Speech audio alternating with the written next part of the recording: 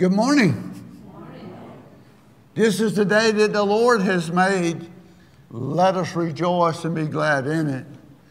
We're glad to see each and every one of you on this beautiful Sunday morning as we gather together to worship the Lord. We gather together to lift up the name of Jesus Christ, that name that's above all names. We gather together as God's wonderful people to fellowship one with another, to lift up one another, to pray for one another, to make that difference in one another's lives.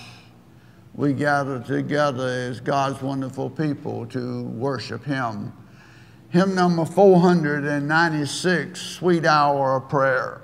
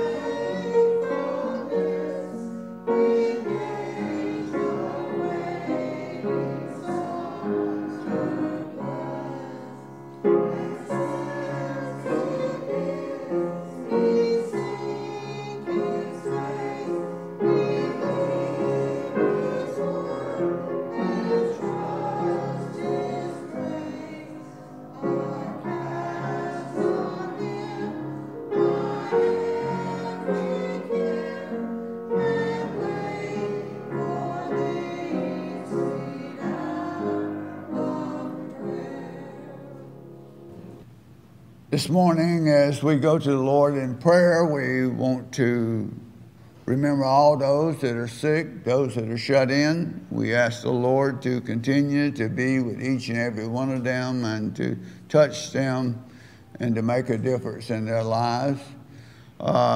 We continue to lift up Shannon Reynolds. She had her gallbladder removed this week, and Don said she was a little sore, but she was doing okay, and so we lift her up. And then Don had some surgery this week, and we asked the Lord to continue to be with him and continue to heal him, and we just give the Lord the praise and the glory where He's brought him this day. We want to lift up the family of Carol Dean Stone and the death of his son, and we just ask the Lord to be with that family and to watch over them and to be with them in a mighty way. Let us pray. Heavenly Father, as we come before your throne of grace this day, Heavenly Father, there are many different ones that's upon our hearts today. Lord, we just ask that you might be with each and every one that is in need of your touch today, Lord. We just ask that you watch over them and walk with them in a mighty way. Heavenly Father, those that are recovering from surgery, we ask that you might be with them. And those families that are bereaved, Lord, we just ask that you continue to watch over them and be with them in a mighty way. Heavenly Father, we thank you for your goodness and for your mercy. We thank you for your love and your concern for each and every one of your precious children. Heavenly Father, we thank you for watching over us and being with us in such a mighty way. And Heavenly Father, we thank you for your Son, Jesus Christ, who gives us the hope for each day. He gives us life, and he gives it to us abundantly, and he gives us that assurance of eternal life. Heavenly Father, thank you for that hope and for that assurance that you give unto each and every one of your precious children this day. Heavenly Father, we pray for all those that are sick, all those that need your touch, those in the nursing home. Lord, wherever they are, we ask that you just be with them in a mighty way. Heavenly Father, we pray for all those that are gathered here today. And Heavenly Father, you know everything about us, and you know what we're going through. You know our struggles. And Lord, we just ask that you might be with each and every one of us gathered here today, that you might meet our needs. And Heavenly Father, we'll continue to give you the praise and the glory. Thank you for your precious Holy Spirit that comes to fill each and every one of our hearts, to guide us and direct us in the way that you would have us to go. And Heavenly Father, we ask that your Spirit might be with us, that your Spirit might draw us closer together as we love one another as you have loved us. Heavenly Father, thank you for your Son, Jesus Christ, and for the prayer in which he prayed on many occasions. He taught his disciples to pray, and we pray this morning as your children. Our Father, who art in heaven, hallowed be thy name. Thy kingdom come, thy will be done on earth as it is in heaven. Give us this day our daily bread, and forgive us our trespasses, as we forgive those who trespass against us. And lead us not into temptation, but deliver us from evil. For thine is the kingdom, and the power, and the glory forever. Amen. Hymn number 314, In the Garden.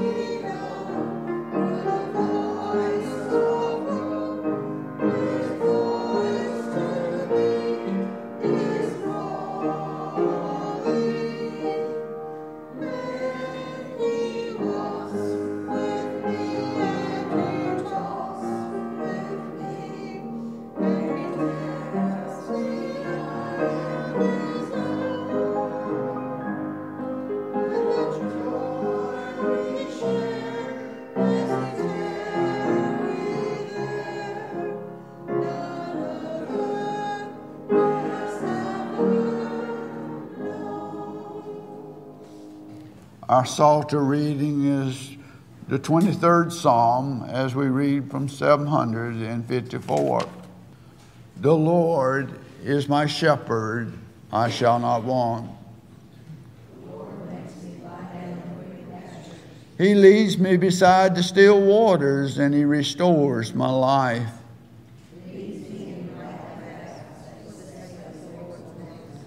Even though I walk through the darkest valley, I fear no evil.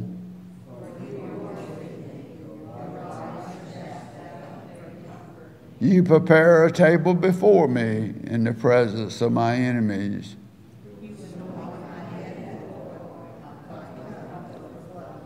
Surely goodness and mercy shall follow me all the days of my life.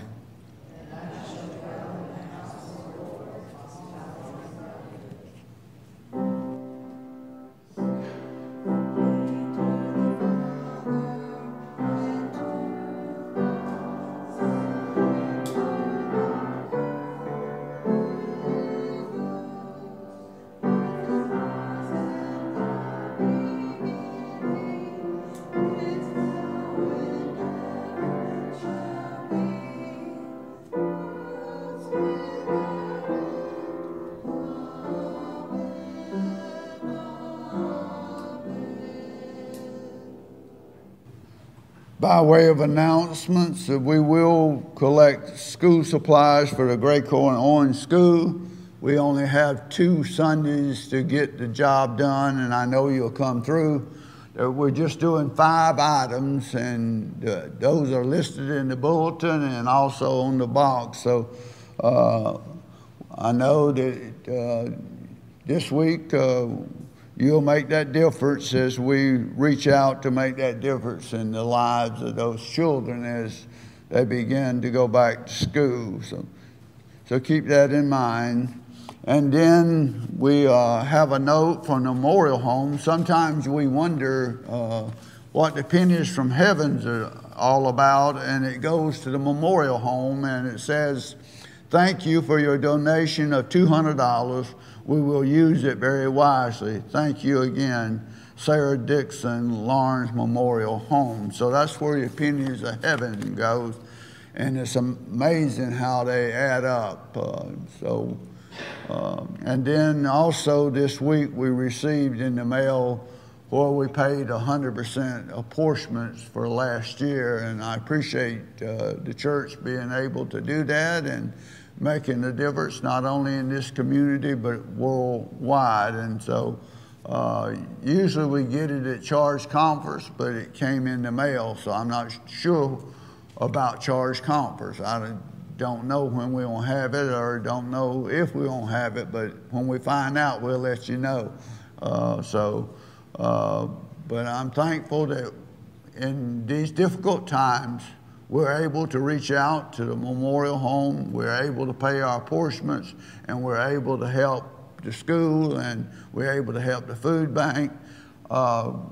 You continue to allow the Lord to use you and to make a difference in the lives of people, and that's what we're all about. That's what the church is about, making a difference, leading people to know the love and grace of our Lord and Savior, Jesus Christ.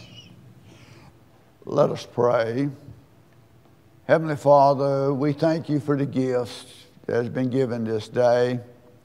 And Heavenly Father, we ask that these gifts be used to continue to make that difference in the lives of people, that they might come to know your Son, Jesus Christ, in a personal way. Heavenly Father, that they might know him so that they may have eternal life. Heavenly Father, may these gifts continue to make that difference in the lives of people all around us. And Heavenly Father, we thank you for each and every one of these that continue to give the gifts that makes that difference. Without their help, Lord, we could not move the kingdom forward. But Heavenly Father, because of their love for you, as they continue to give, as they continue to make that difference, Lord, we ask now that you might bless each and every one of them. Heavenly Father, bless them and bless the gifts. And we ask it all in the name of Jesus Christ, our Lord and our Savior. Amen. Would you stand for the doxology?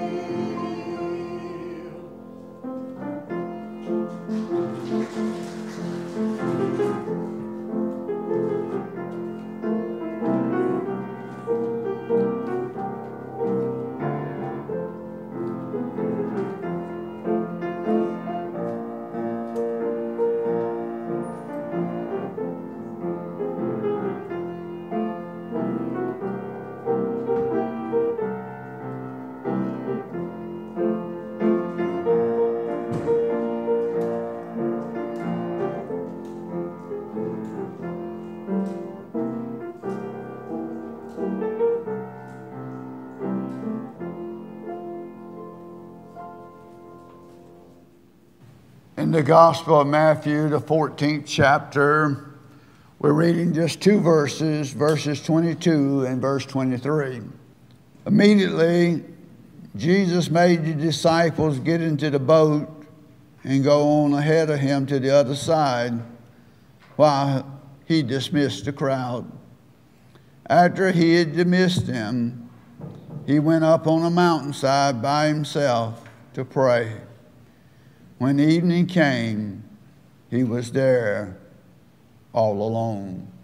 The word of God for the people of God. Let us pray. Heavenly Father, we thank you for this scripture and for the message that you have given unto me this day as I break the bread of life unto your wonderful people. Heavenly Father, may every word that flow from my lips be pleasing unto you. And Heavenly Father, these your precious children who have come today to hear the bread of life. Heavenly Father, may their hearts and meditation thereof be pleasing unto you. Heavenly Father, we ask that each and every word might be anointed by your Holy Spirit that is spoken and every word that is received may also be anointed by your Holy Spirit. We ask it all in the name of Jesus Christ, our Lord and our Savior. Amen. Our subject today is how important is prayer in your life. What part does prayer play in your life? Jesus gives us a tremendous example throughout the Bible how important prayer is for each and every one of us, and why we should have a prayer life that we continue to keep in communication with the Heavenly Father, so that we can receive directions for our lives and how God would want us to go. That the Holy Spirit might come and speak on behalf of God. The Holy Spirit does not speak of himself. He only speaks of what God would have him to say to us. And so this morning, as we keep in communication with God through our prayer life, then it allows the Holy Spirit to come in to lead and to guide our lives. Now, Jesus had just fed the 5,000. The scripture said he looked upon them, he had compassion on them, and when evening came, he fed the 5,000, not counting the women and children. And so he sent his disciples away across to Capernaum through the Sea of Galilee, and he dismissed the crowd, and he went up into the mountainside to pray. Now, why would Jesus go up into the mountainside to pray? He would probably go up into the mountainside to pray, to thank God for allowing the Holy Spirit to come and to help him to break the bread and the fish and to be able to feed the 5,000. Jesus Christ, throughout his ministry, depended upon the Holy Spirit to help him along the way. And that's why Jesus was in constant communication with the Father. And every time he would face a situation, he would always go to the Father. And he would ask the Father what he needed to do in order to carry out the will of God. Jesus, while he was there on the mountain praying, he knew that the disciples were out on the Sea of Galilee, and he knew that the storm had came upon them, and he knew that they were in the midst of the storm. But he continued to pray to the Father, so that those disciples would be able to go through the storm, and he would come to them on the storm, and then he would calm the storm.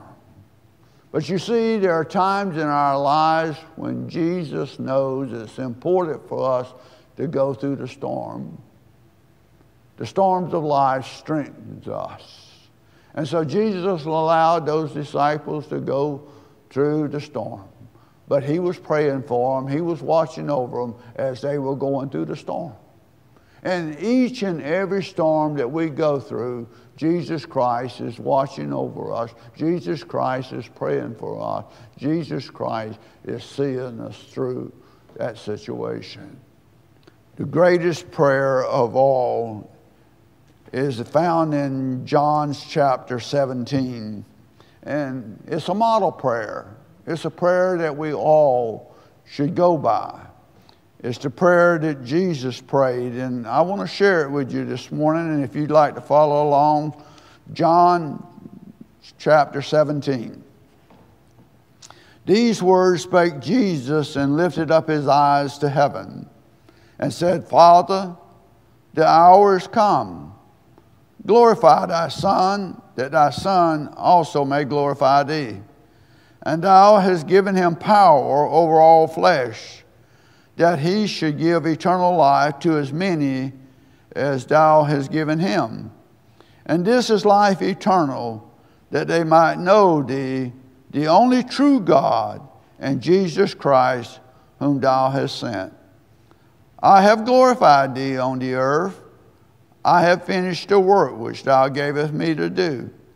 And now, O Father, glorify thou me with thy own self, with the glory which I had with thee before the world was. I have manifested thy name unto the men which thou gavest me out of the world. Thine they were, and thine they gavest them me, and they have kept thy word. Now they have known all things whatsoever thou hast given me are of thee. For I have given unto them the words which thou gavest me, and they have received them, and have known surely that I came from thee, and they have believed that thou didst send me. Father, I pray for them. I pray not for the world, but for them which thou hast given me, for they are thine. And all mine are thine, and thine are mine, and I am glorified in them. And now I am no more in the world, but these are in the world. And I come to thee, Holy Father. Keep through thy own name those whom thou hast given me, that they may be one, as we are one. While I was with them in the world, I kept them in thy name. Those that have gave me, I have kept, and none of them is lost but the son of perdition, that the scriptures might be fulfilled. And now come I to thee, and these things I speak in the world, that they might have my joy fulfilled in themselves. I have given them thy word, and the world has hated them, because they are not of the world, even as I'm not of the world. I pray not that thou should take them out of the world, but thou should keep them from all evil. They are not of the world, even as I'm not of the world. Sanctify them through the truth, for thy word is truth. And thou hast sent me into the world, even so I also sent them into the world. And for their sake I sanctify myself, that they may also might be sanctified through the truth. Neither pray I for thee alone, but for them also which shall believe on me throughout the world, that they all may be one, as thy Father art in me, and I in thee, that they also may be one in us, that the world may believe that thou hast sent me. And the glory which thou gavest me, I have given them, that they may be one, even as we are one. I in them, and thou in me, that they may be made perfect in one, and that the world may know that thou hast sent me, and hast loved them as thou hast loved me. Father, I will that they also, whom thou hast given me, be with me where I am, that they may behold my glory, which thou hast given me. For thou lovest me before the foundation of the world. O righteous Father, the world has not known thee, but I have known thee, and thee have known that thou hast sent me. And I have declared unto them thy name, and will declare it, that the love wherein thou hast loved me may be in them, and I in them.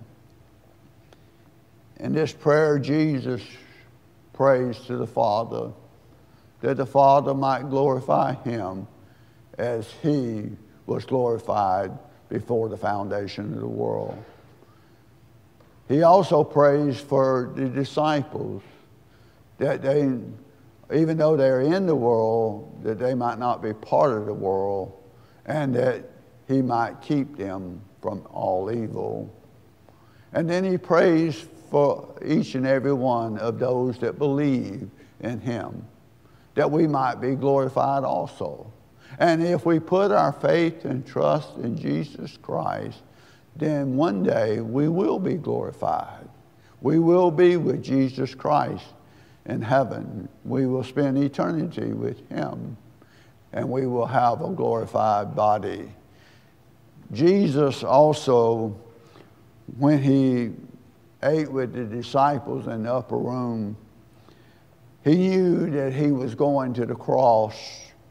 And he went out into the Garden of Gethsemane. And he took several of his disciples with him. And they went a little farther. And Jesus knelt down and Jesus prayed, Father, take this cup from me. But nevertheless, thy will, not mine, be done. And the angels came and worshiped with him. And then Jesus prayed again. And the scripture said that when he prayed, sweat drops of blood came from him. Jesus prayed so hard for each and every one of us.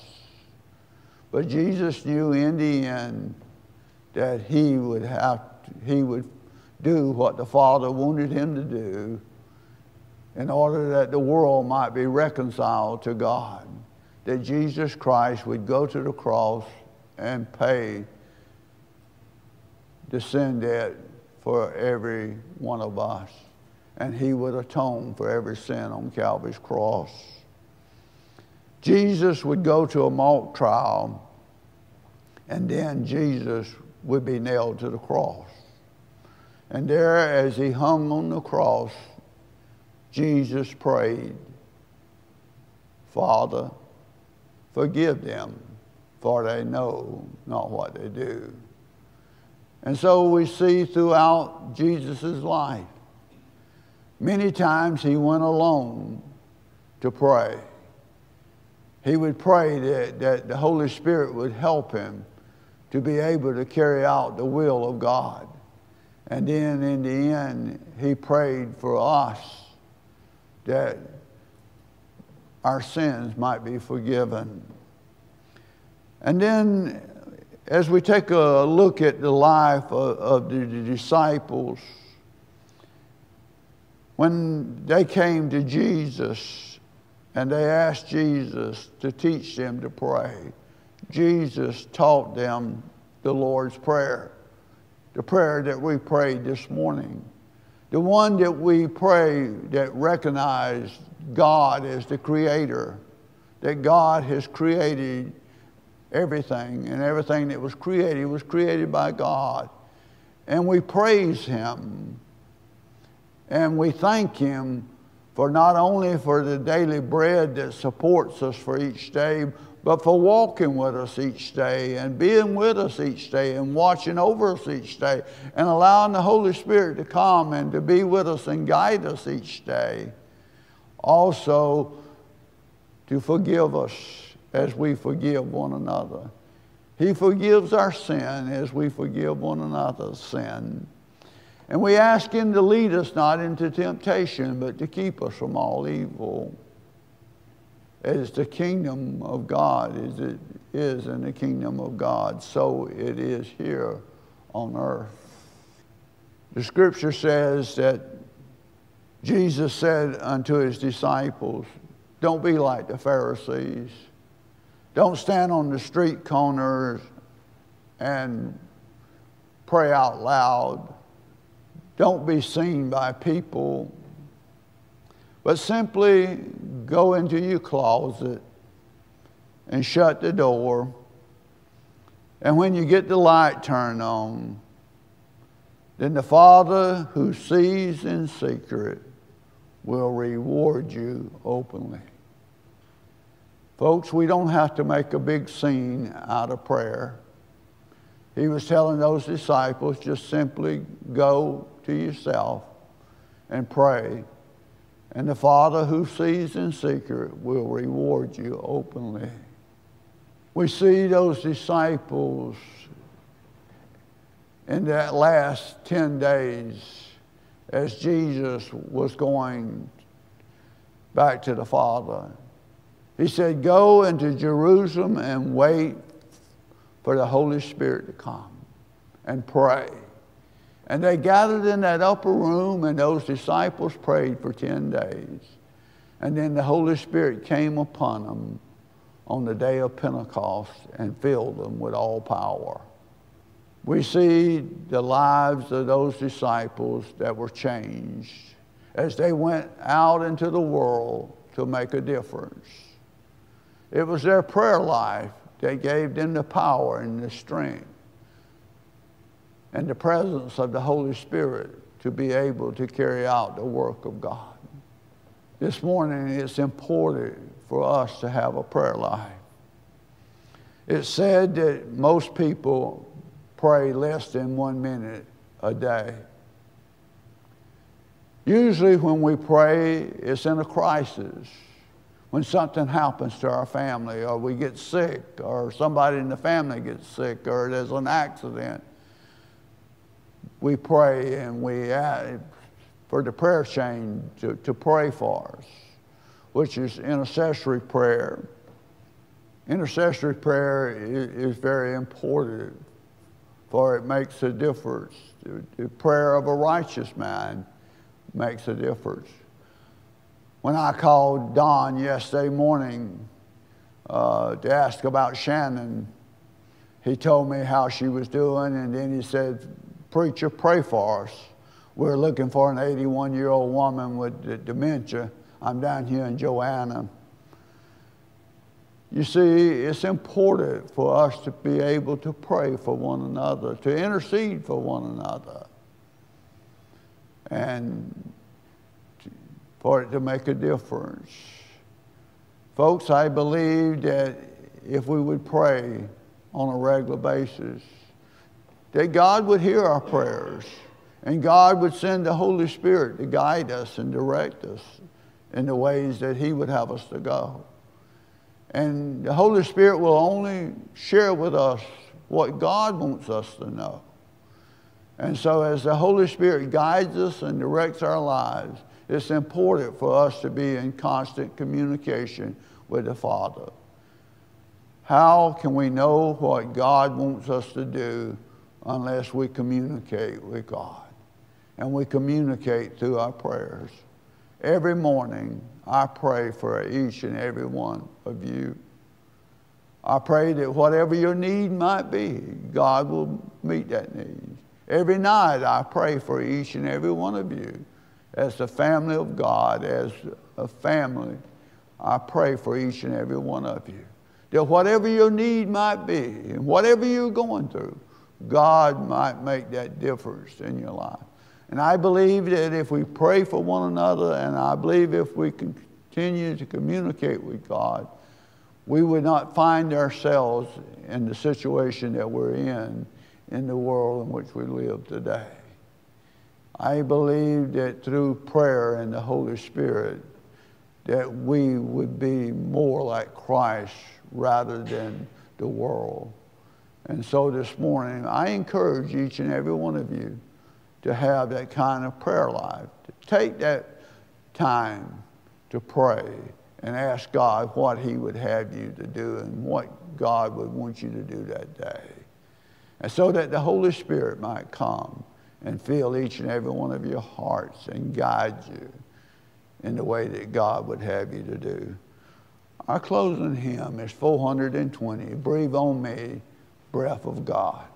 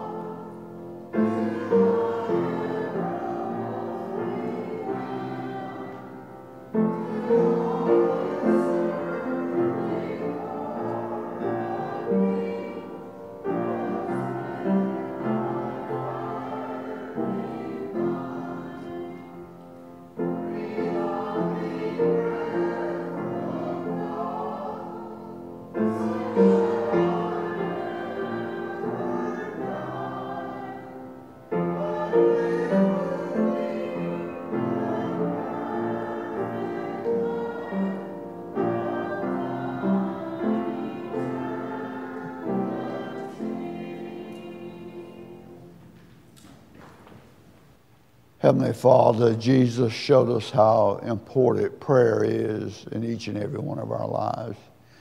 He prayed on many occasions, and he taught his disciples to pray.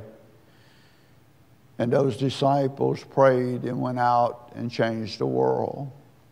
Heavenly Father, help us to be able to pray and to pray for one another and lift up one another, that the Holy Spirit might come and dwell in each and every one of our hearts, that the Holy Spirit might guide us and direct us in all the ways that you would have us to go. Heavenly Father, help us that we might have that kind of prayer life that you would want us to have. Heavenly Father, we ask it all in the name of the Father, the Son, and the Holy Spirit. Amen.